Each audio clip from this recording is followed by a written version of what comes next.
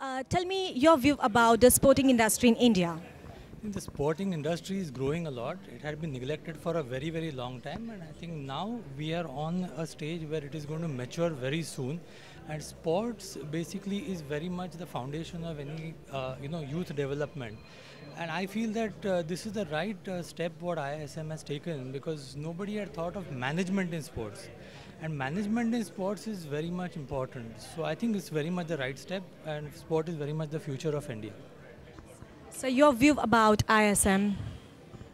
What I've heard of ISM, not much as such, but I mean, knowing Mr. Nilesh Kulkarni and the steps what he's taking towards sports development and sports management, I think this institute has a very great future, and should not be just kept confined to Mumbai, but it should go in other metros, and not just metros, maybe towns of India, maybe as courses, and maybe then later on set up as universities. So I think ISM has a very good growth plan.